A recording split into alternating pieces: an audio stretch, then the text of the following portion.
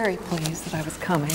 Well. And he and Sarah both wanted me to greet you and send their fondest regards. Well, they're very close to my heart.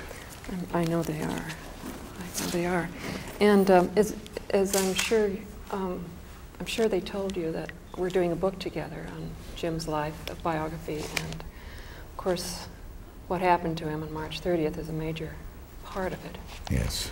So I thought that perhaps we could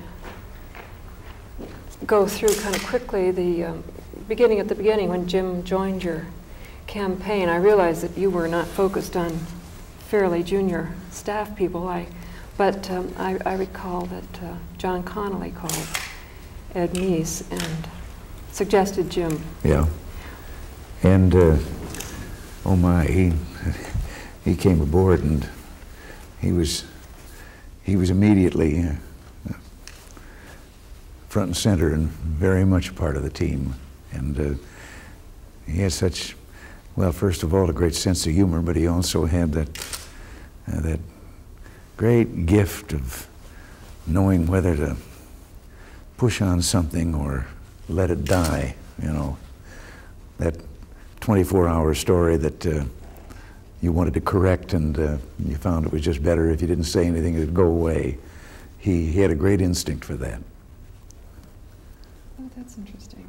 Did you spend any time with him? Do you have an impression of him during those days? Oh Lord, yes. Oh yes. We were all a tight little team in the front of the campaign plane. And what did you do you remember your first meeting with him, or did it just sort of gradually come into focus? I can't say that I can actually pick it out in all that was going on there, but it was a case of when he came aboard, immediately met him, and he was in the inner circle from then on. And his humor was immediately apparent. Was yes. Was he irreverent at the beginning? Huh? Was he irreverent at no, the no, he no. It was always good humor and always fit the occasion.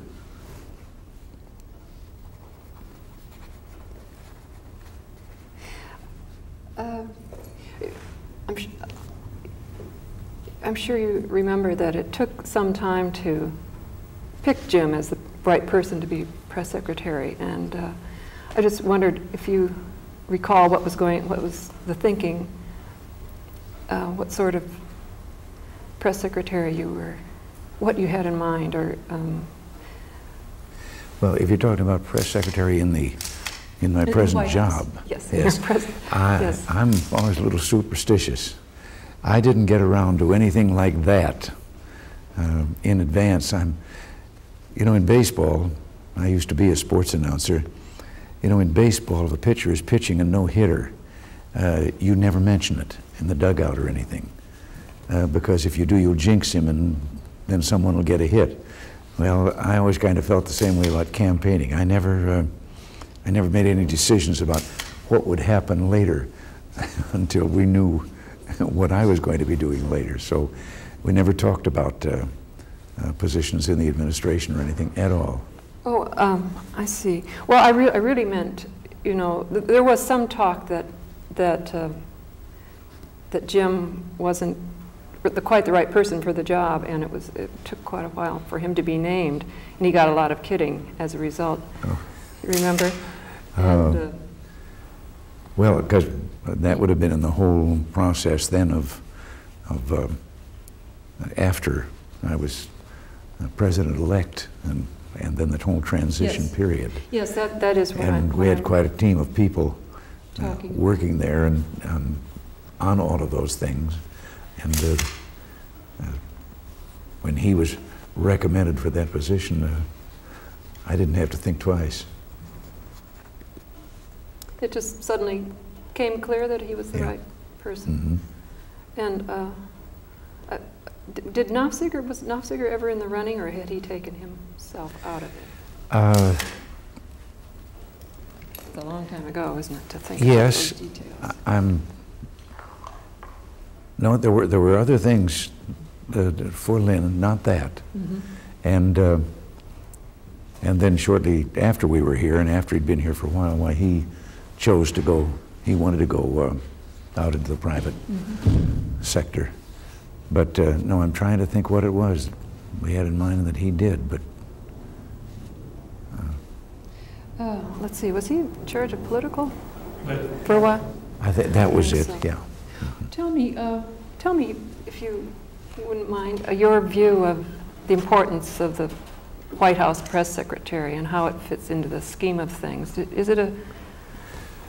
Oh, they're so much a part of your life, the whole press corps, that it's very important.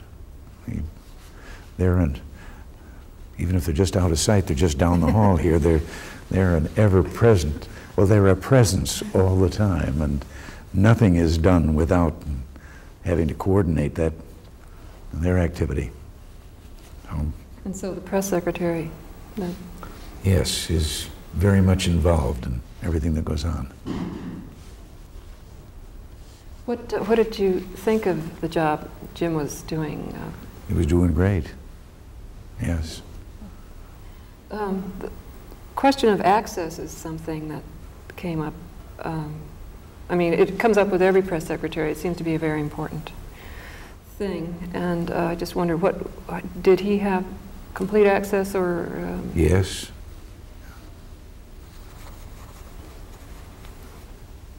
Yep. Well, if you don't mind, I'd kind of like to jump to March 30th, 1981. I know it's an extremely painful subject in more ways than one. Yes, definitely in more ways than one. And with regard to him, I didn't know until I myself was in the hospital, and I discovered that I'd been shot, because I didn't know I'd been shot. As a matter of fact,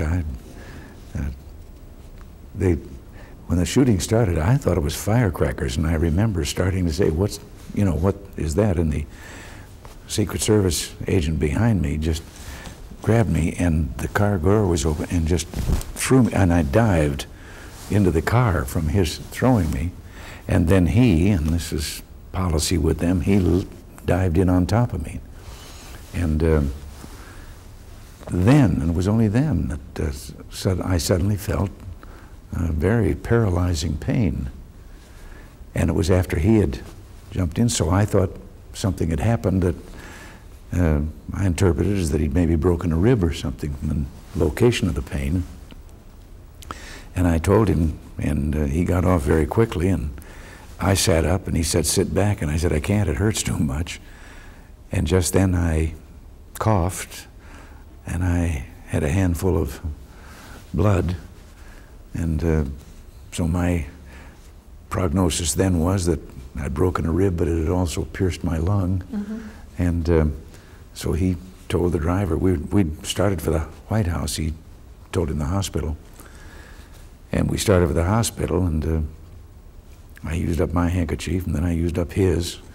And we got to the hospital, I got out and walked into the emergency room, and a nurse met me, and all of a sudden my knees began to wobble a little bit, and I remember saying to her, I'm having trouble breathing. It seemed as if I had to breathe very deeply to get enough air, and the next thing I knew, I was on a gurney, and they were cutting my clothes off, and that's when they then discovered that I'd been shot. There'd been very little bleeding from it at all. But I didn't know about Jim, and no one brought me up to date on anything other than the fact that I was going to ask I'd shot. And then they wheeled a stretcher by me on the way to surgery, and it was Jim, and they told me that it was him. And of course, at that time, they were very pessimistic about. You knew that before you went into surgery? I knew it before I went in, You yeah, did, because he'd gone by, and then they'd told me that, and so I was very much concerned, and that's when I then learned that Tim McCarthy of the Secret Service had also taken a bullet intended for me. Who told you? Who gave you this news? Well, I'm trying to think now because, well, our White House doctor had gotten there and was there in attendance, and Dr. Ruge. yeah, and I'm trying to think. Well, then the agents were with me, and it was just through them. I can't remember which one said specifically, but that I began to learn these When things. you were lying in the emergency room, you were not aware that Jim was right next to you. He was. No, I wasn't aware until the movement came around. I didn't know that he was right there. Well, I'm not surprised. No. You had an oxygen mask on, I believe, and they were doing all kinds of... As a matter of fact, I don't think I'd been told then. Maybe they thought that I shouldn't hear those other things. I'm sure that you were in no shape to hear such a thing, but I just wondered if you yourself looked over. No. You didn't. No, by that time they had me on my back, and they had a pipe down my throat, and so I was, anything I wanted to say, I was writing notes.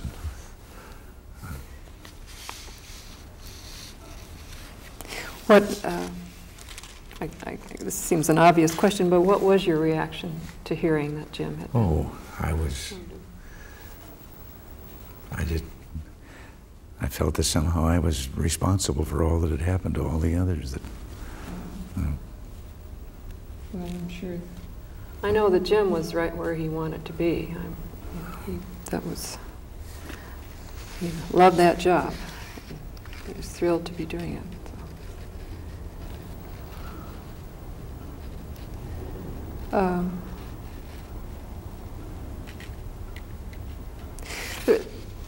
And he hasn't plateaued.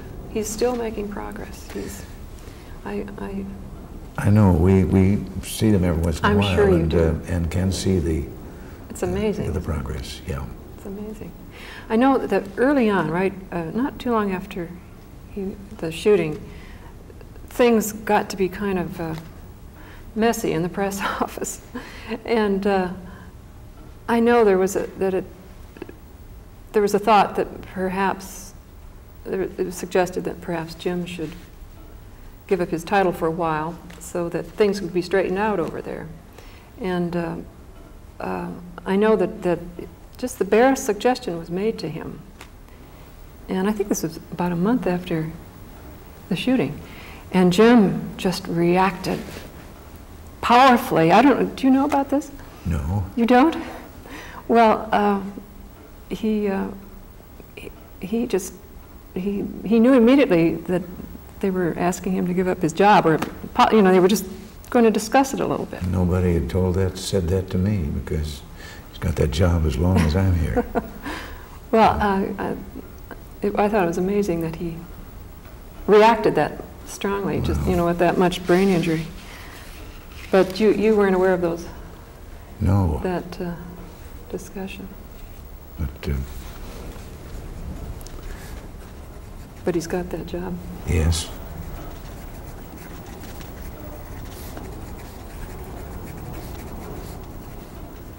What do you think? How do you think things would have been different if Jim had been here, and how do you think he would have? Well, I hesitate to. I realize to say about anyone else, but he's, and I've always, his presence is there, and so I feel that, in part, that's why things are working well. Mm-hmm. Well, that's true. It is his staff that's in there, isn't it? It's true.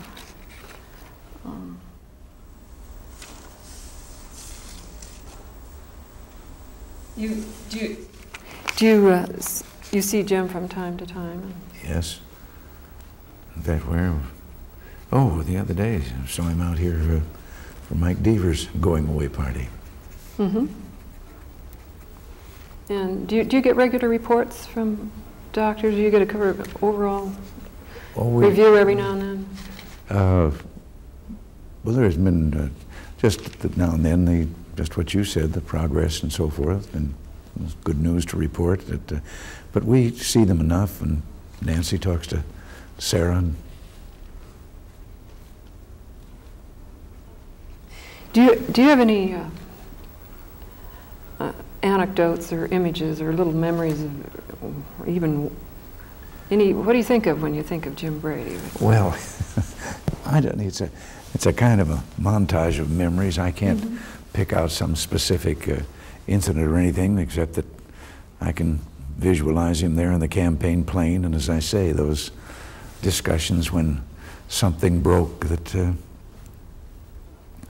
you had to discuss, you know, how do we deal with this or something, and he was a great voice of reason on how to handle it, and we all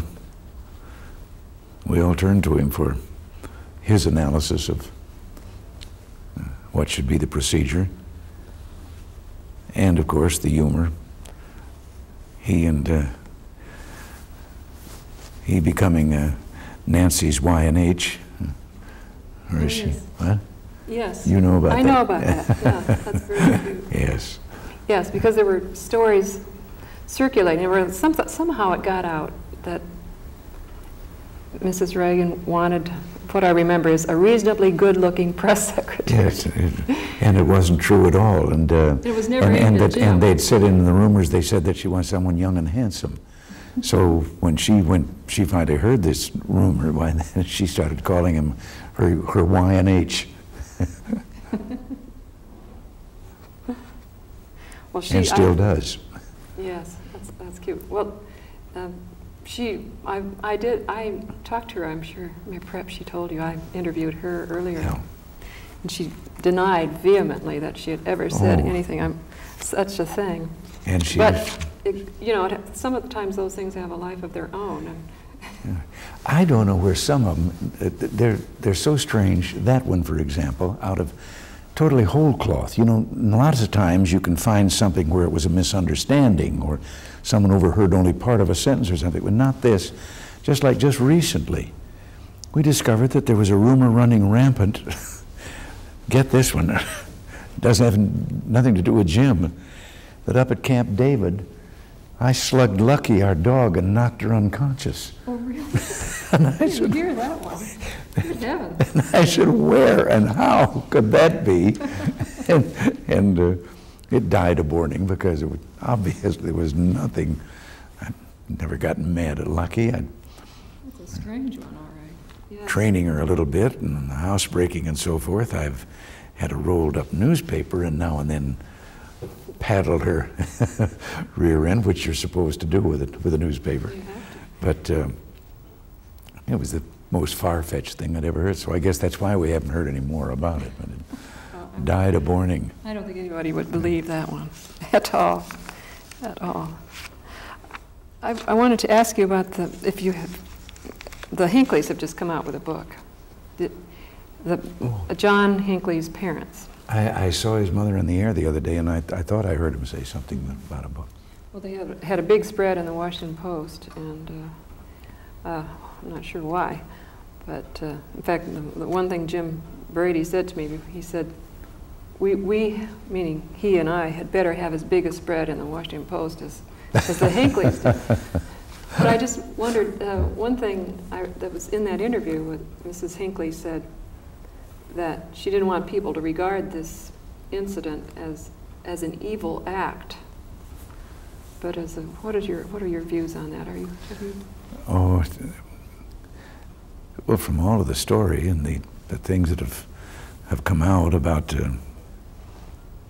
his infatuation and all of that, it certainly was it wasn't an act based on, let's say, well, like a terrorist act or a resentment of me or what I was doing or anything. It was, he was looking for publicity and so forth, born of that infatuation. And all I know is that when I asked for a little help for myself in recovery, I asked for it also for the fellow that had done it, that he could get well too. That's pretty forgiving, huh? I must say. Tell me, you saw Jim before you left the hospital. I think you looked in on Yes. him. Do you recall that? Yes, I do. Went to see him. Did he Well, speak to you? What did he say to you? Do you remember? well, I know he, at that time, was still having difficulty talking. So it was more, you know, encouraging him and telling him to get well and come back quick. Yeah. He must have been in pretty bad shape at that point. Yes, he was. And no one was giving any... Were you surprised? No, because I'd kept up in the hospital with asking how he was coming, since they had told me. I mean, by his, taken aback by his looks, or? No, Dr. Ruge had kind of prepared me that there'd be a time period there that I'd have to go by. Now, I've talked to Jerry Parr, the Secret Service agent who Yeah, threw he's you the into one the that car. threw me in. And he says that you did not say, as Lou Cannon has in his book, you did not say, I hesitate to say this to you, get off me, you son of a bitch. He said you did not say that. So, I didn't. Well, he said, and you never talk that way to Good people Lord, around no. you. Well, I just wanted to get it from you. No, and it was, and no, and I had no resentment at all. I knew why he had dived on me and what he'd done, and as I say, and it was then after that suddenly I felt this pain, and no, I said I think I've broken a rib, and Did you knew why he had done it? Did you know immediately that did you and he talk about the fact that there had been gunshots as you were going down Connecticut Avenue? Or was it just an assumption? Oh, in fact, I got a glimpse of him as I was thrown. Did you really? Yeah, he was so close. He was right there between the cameramen and the front line of the press corps. You got a glimpse of him shooting? Yes, Okay, and I see. then knew that, and saw everybody running and everything, and it was right then, and the fact is that the bullet that hit me caromed off the car and came through the little gap between the door and the car, and it was about, I've seen it, and it was it was like a coin. It was flattened out and had black paint on it from the car. And so it hit me evidently on the way in, when I was diving in, and then the car pulled out very fast, and then he'd gotten off, and he started to tell me he was sorry, and I... But you actually caught a glimpse of this man shooting? Yes. Oh, for heaven's Yeah. sake. Isn't that interesting? And So there was that no was- question as to... no. I mean, you didn't need to Yeah. talk in the car. well, No. About what had happened. That's right, and we didn't have any knowledge of what was happening to anyone else, so we went there and... Jerry told me that you began to pick up speed and you probably hit 50 or 60 miles an hour. Yes. Do you remember that? When the blood, it started, because at first, when I said this pain and that I thought it, broken a rib when he jumped on me away, he said, well, I think we better go to the White House, though, don't you? And I said, yeah. And then came the coughing and the blood, and my first reaction was, okay, if you've heard of that happening, a broken rib pierced the lung, and that's why I'm bleeding. And he just turned to the driver and said, George Washington Hospital, and we sat there, and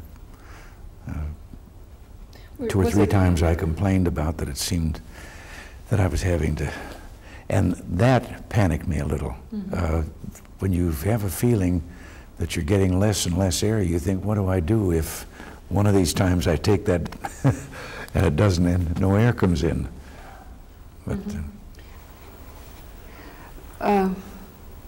was it, how, the pain was pretty terrific? yes, and I have a hunch that was from the bone. You see, it hit a rib. That's what flattened, well, the car flattened it out, but it hit a rib, and they say that happens, that's a kind of a paralyzing pain, and then it tumbled down through the lung, and they found it about an inch from my heart.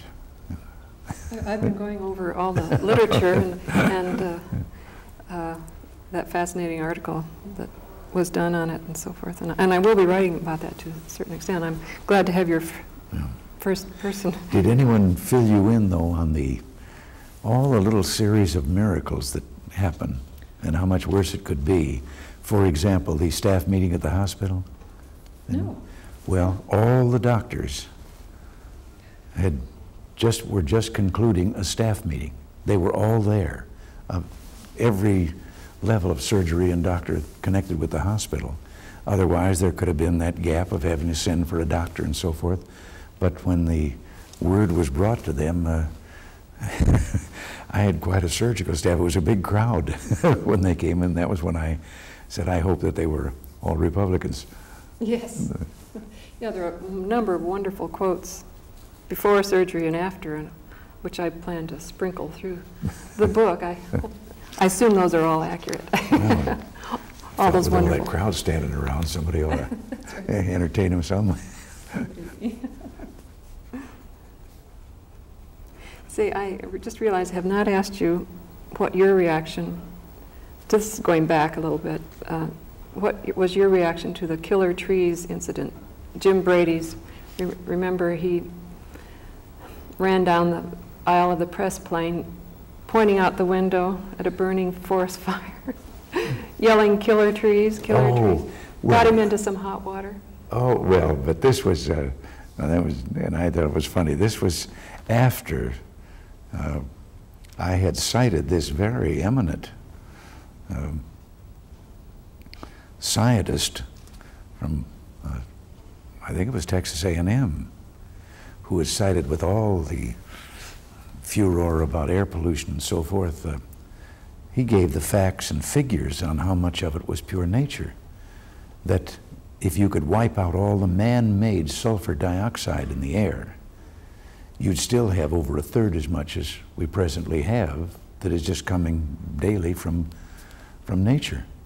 And then I remembered the other one, the fact that that haze over the Blue Ridge Mountains that they talk about, that haze is what is known in smog as oxides of nitrogen, and that the trees emit it. And so it was one day, when the press was after us on things of that kind, I cited the need to have some common sense about environmental problems and not go off in a panic about everything, and cited some of these things. Well, some of the press started in on me that I had called the trees killers, the killer trees and so forth. So Jim was just responding to them and their charge. Did you think it was funny at the time? Yeah, I didn't think anything about it. Why did some of our people? Well, he was taken off the plane for a week. Good and Lord. Mike Deaver put him back on. I know that for heaven's sakes. Well, he was very quiet about it. He wasn't very proud of it, I can tell you Well, that. some things like that, I guess they just never bothered telling me, and I never paid attention to when staff, I'm sure you had other moved things. or something between stops. Let me just take a quick look here. What do you think of it? I wish I'd known about it. I think that's pretty funny. Burning the killer trees.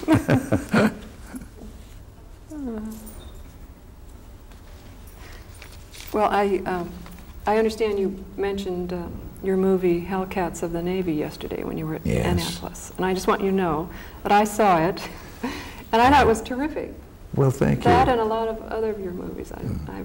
There was a retrospective when you first took office, and I made a point of watching all of them every day, and I thought they were all terrific. Well, thank you. I was mad at the studio for the title, because it was from a book written by the admiral,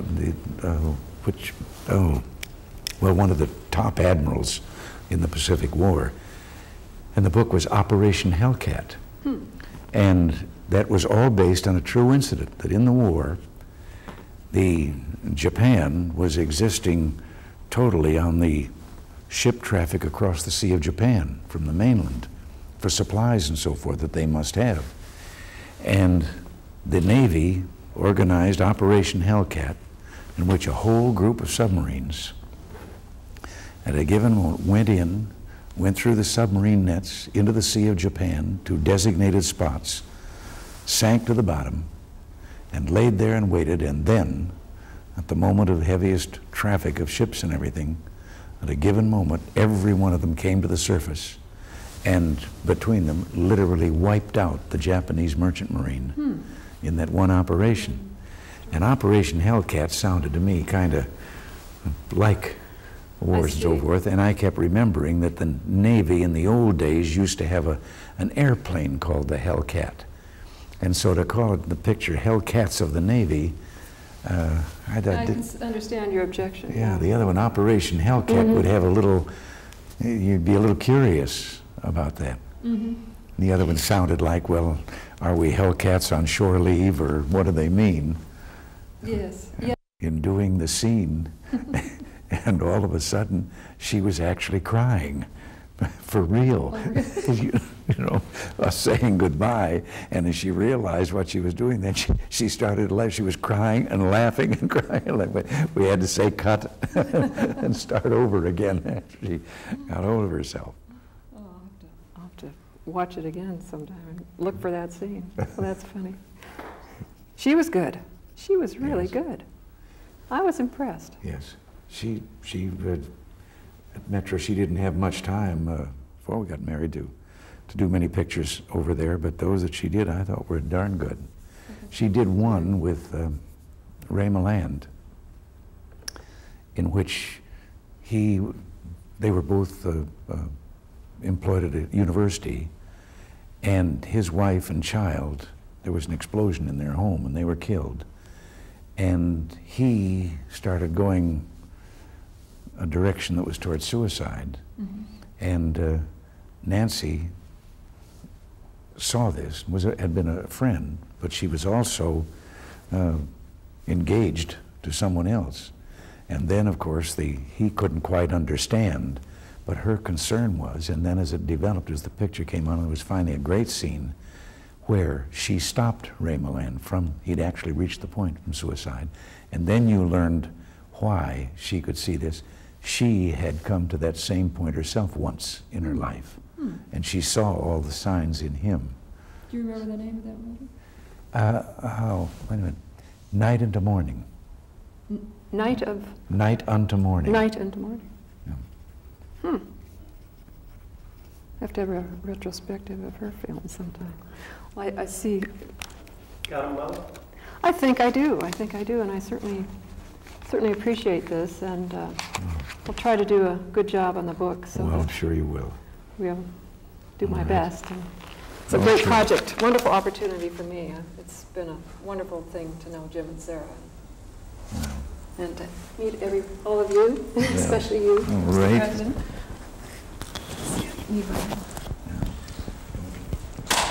Get us on the way. Oh, till I get unwired.